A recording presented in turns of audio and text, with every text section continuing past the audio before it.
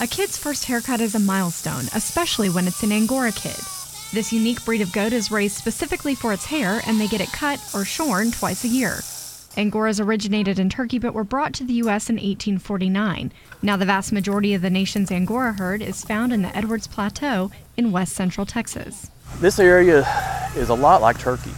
You have a temperate climate. It doesn't usually get too cold.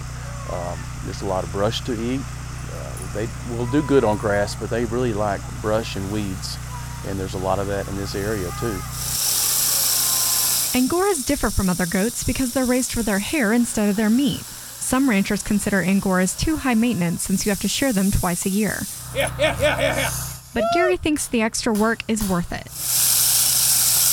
The elegant fiber taken from the Angora goat is called mohair.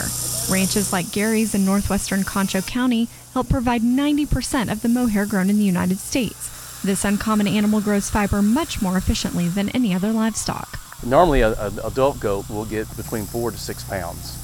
The better the year, the more grass you have, the more mohair they have. And for a goat kid, the first shearing like today will be about 2.5 to 3 pounds, and then when you shear the kids again in February, you might get 4 pounds. The luxurious hair is used in everything from clothes to carpets. The silky smooth fleece has long been called the diamond fiber for its radiance and luster. The fiber is actually stronger than steel of the same diameter and is even naturally flame resistant. These goats do more than just contribute to our woven goods. Angora goats also are useful for brush control, which is critical to the long-term health of the land.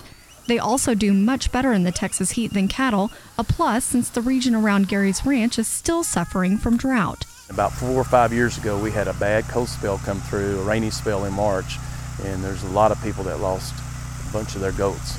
I lost over 225 of my nannies. And then the drought of 2011 hurt. But the last 2 years, we've had good kid crops and we're on the rebound. Gary has been around this majestic breed for as long as he can remember.